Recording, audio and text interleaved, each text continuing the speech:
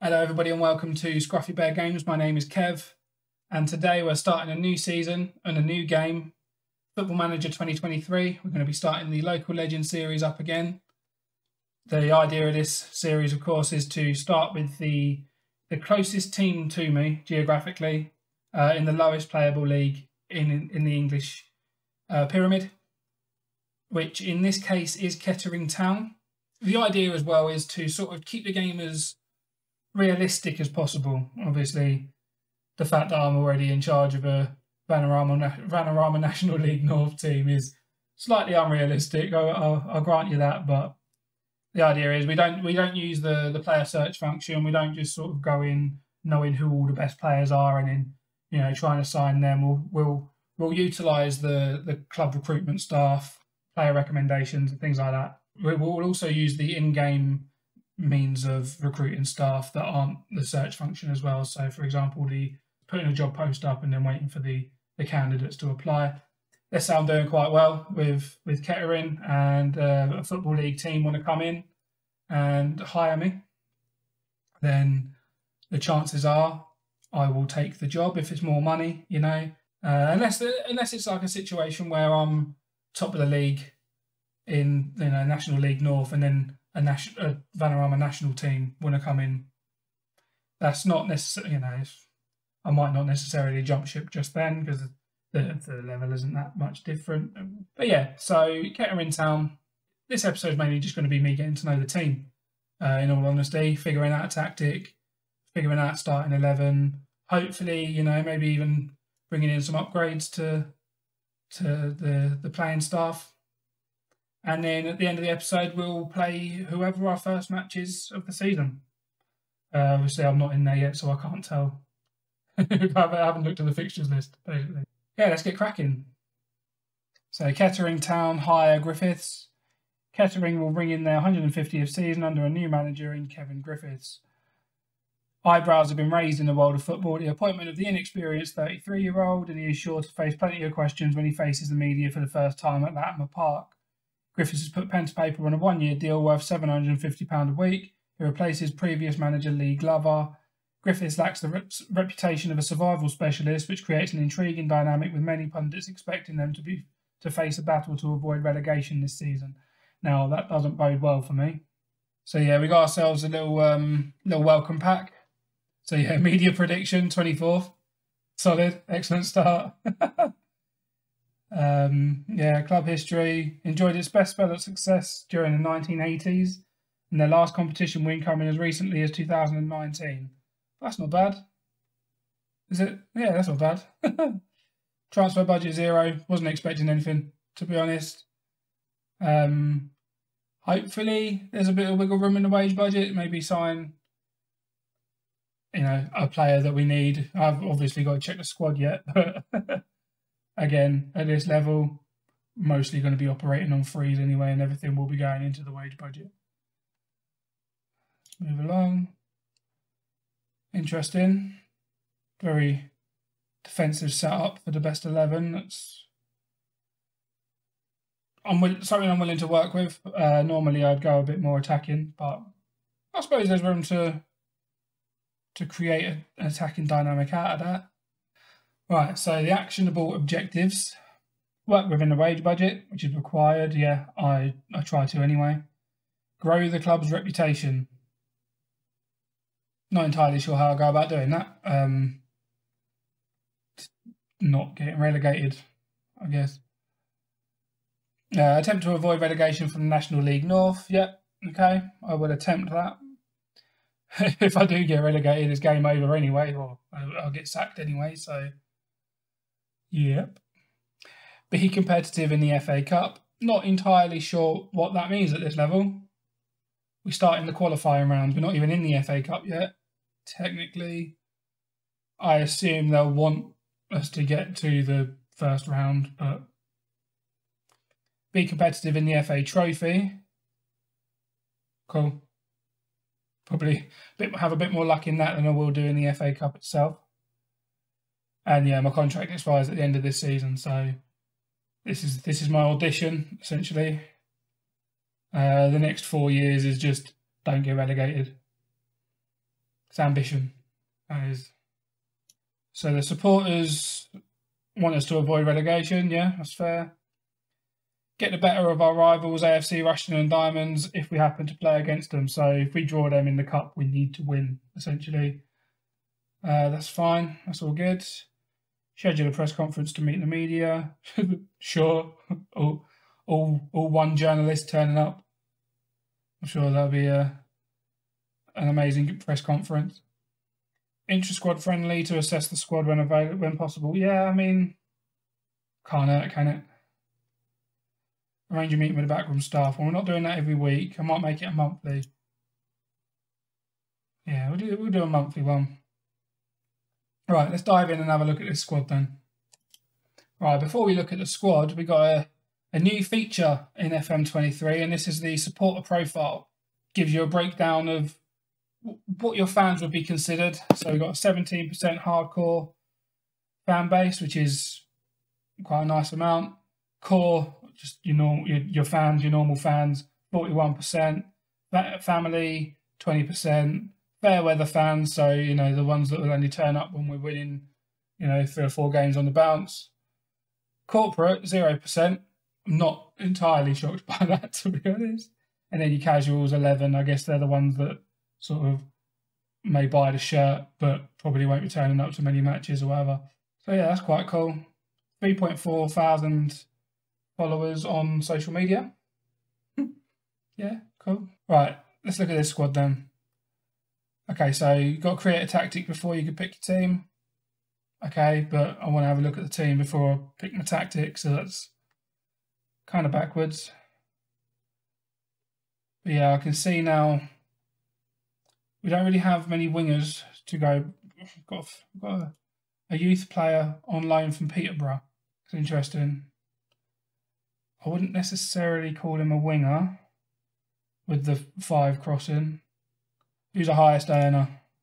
Oh, we've got a few people on 250, which is interesting because I'm on 750 now. If I could take a lower wage and maybe free up some wage budget for some new players, that'd be great. But because we have got quite a small squad. Well, how many have we got going on here? 19 people in the first team. Have we got a youth? Okay, we've got a youth team. Got 4 people down. You know what? First things first. I'm just going to put all of these in the senior team. Just for pre-season's sake. Okay. Right, so pre-season we'll get... Oh, we've got so many strikers. Are any of them actually any good though? That's the question. And no is the resounding answer. Okay, fine. We might be able to look to shift some of those out, perhaps. Are they saying that in their best 11 they had a setup with however many, was it 2 strikers and an attacking midfield? I didn't see any attacking midfielders there, did we? Oh, I've got a couple. Mind you, he's not natural there. What about the, who was it? Keaton Ward. Yeah, he can play there.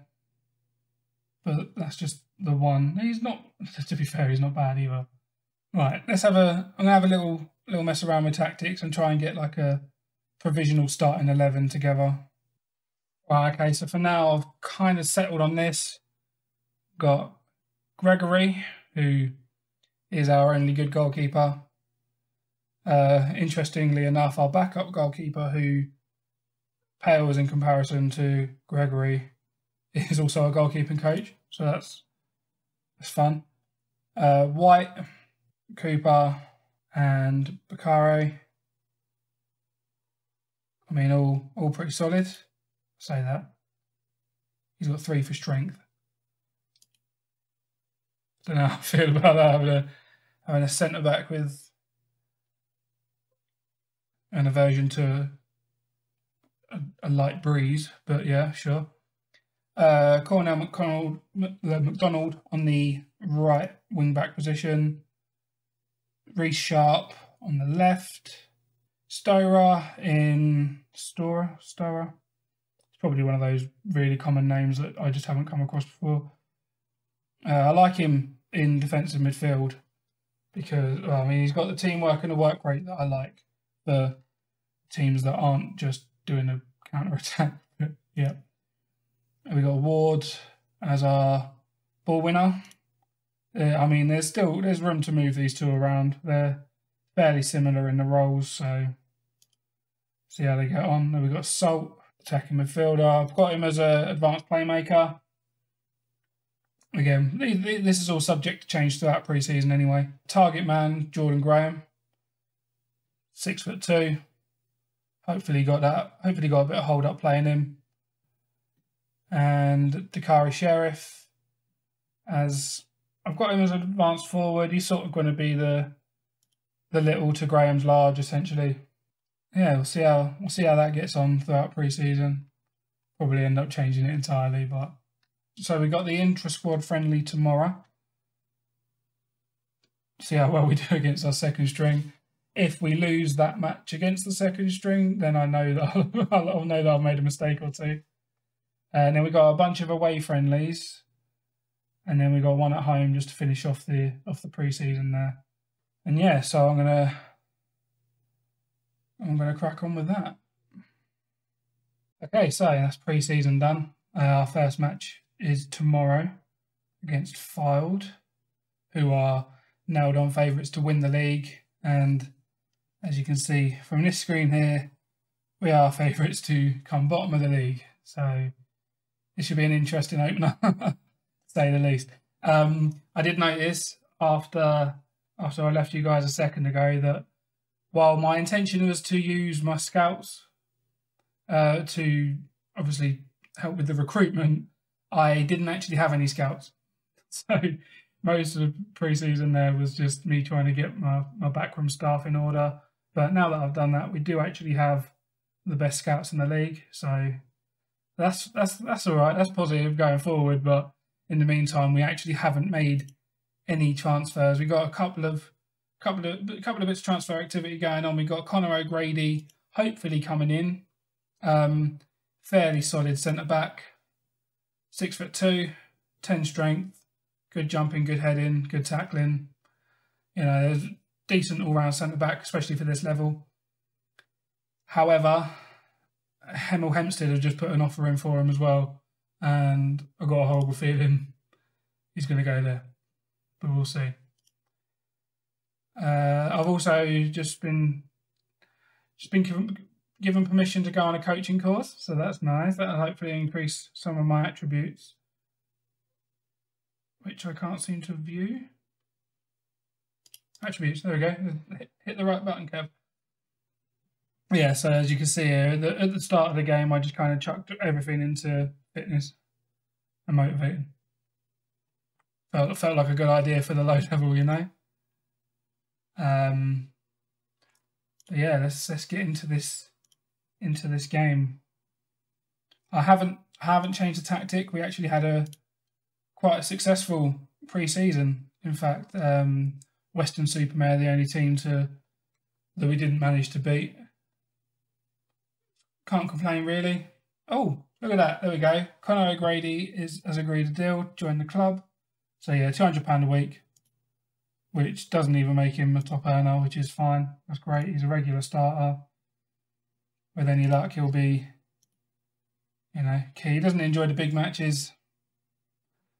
That's fine. I mean, I say it's fine. I think when you're a relegation candidate, almost every game is a big game. I'm not expecting much out of this first match. Fylde are obviously a quality side for this level. I don't think I could have been given a more unfortunate opener for the season. But hey, at least we get them out of the way, right? I guess. Right. Hold on, I just do my team selection.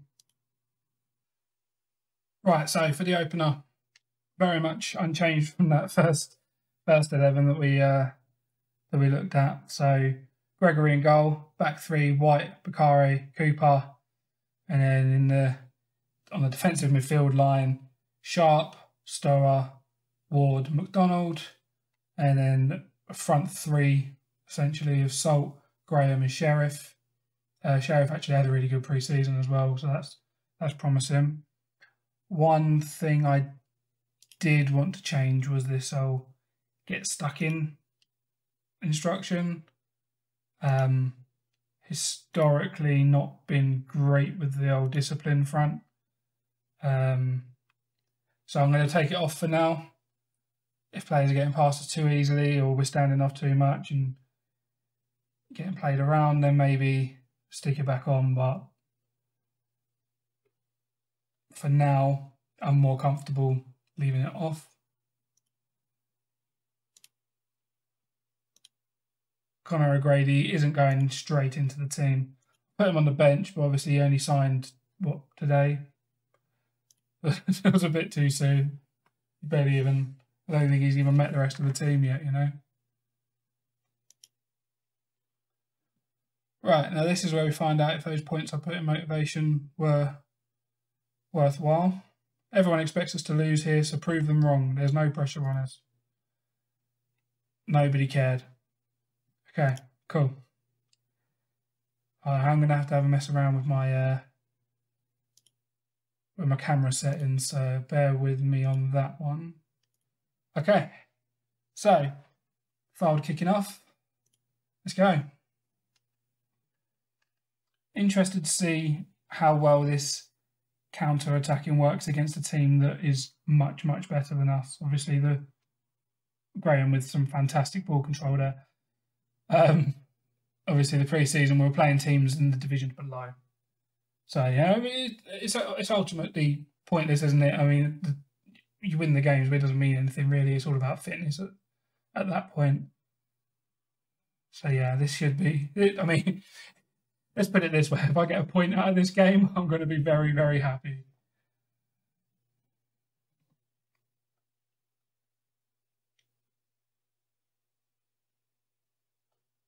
Oh, we've hit the post. Oh, oh, oh no. No, don't do this to me. Don't give me hope. I mean, Far would have had 7 shots, none on target. We've had 2, none on target. So I don't know if that's just an indicator of the level or... Oh, I mean, a couple of shots on target came in towards the end there. I mean, they're definitely all over us. Look at that XG chart. Well, they're saying that. They've only got 0.85. I mean, I'm going to tell them that they're doing well. Because while the ratings aren't particularly high, I can't complain about the scoreline. 2 yellow cards already. Of course, that's a bit... 3 yellow cards, right. That instruction... that out possession instruction, I'm just going to do stay on feet. I don't trust them to not get sent off at this point. It might already be too late. So, oh, I've hit the post again. Salt with a pretty decent strike, actually. Right, they made a bunch of subs.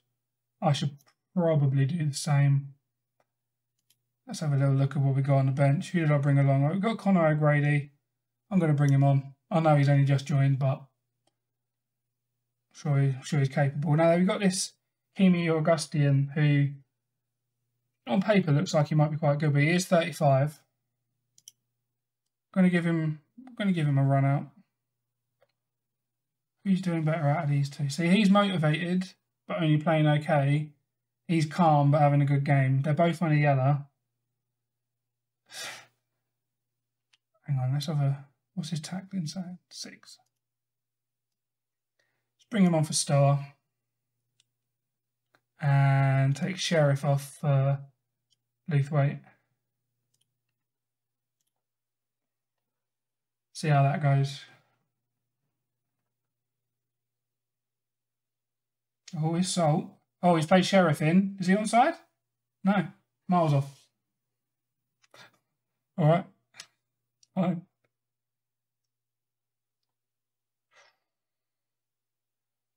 That was close. It's the closest I've seen them come anywhere, apart from that time they hit the post, clearly, but...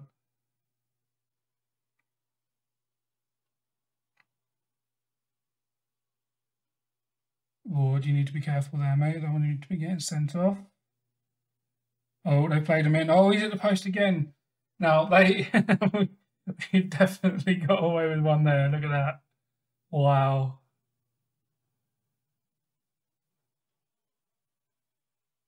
Oh, Sharp with the challenge. Oh, Salt's in. Oh. Oh. Oh. Can't believe it. So unlucky. Well, no, not unlucky. It was poor. It was bad, but, you know. 0-0, 85th minute. Now, at what point do I just go completely defensive? Acting like I haven't been defensive all game already, but we've actually played this entire game in balanced. That was nerve-wracking. I'm just gonna go defensive and just hope for the best. I know I shouldn't. Like that, I don't know that that's ever actually worked for me. So, against my better judgment, I've gone defensive for the last few minutes of the game. We've actually come away with a point against the team that are favourites to win the league. Wow, okay. That right there, I mean, despite really not doing much at all, that's a big result. Right, after he's come on as a sub, I'm going to ask the captain to welcome him to the club. It was 0-0. It was a poor draw, I know that, but be that as it may, I will take that. I will take that and run with it. So, well. Not the horrendous start I was expecting. Didn't really see much of us going forward, but that'll come home games against the bottom half of the table teams. We'll sort of be able to test out our attacking. I'm not going to call it skill. No, we'll be able to see how much of an attacking force we are against the bottom half of the table teams. You know, the weaker sides, especially when we're playing at home. I might even come up with a second tactic for home games. I'm thinking this counter-attacking is proven to be quite effective with regards to the defensive side of things anyway. So that's certainly something to think about. Yeah, what games have we got coming up? Yeah, we've got probably go away, play a couple of these games here, and then come back maybe for the Boston United away. I think they're another team that are expected to do quite well, aren't they? Yeah, 6th. Not bad, not bad. I don't know. I'll have two games lined up for the next episode anyway. I am happy with that. I'm happy with that. I don't often find myself happy with a 0-0 draw, but in this instance, I'm going to take it. Thank you very much for watching. Give us a like if you like the video. Subscribe if you want to see more. And take care of yourselves. Bye-bye.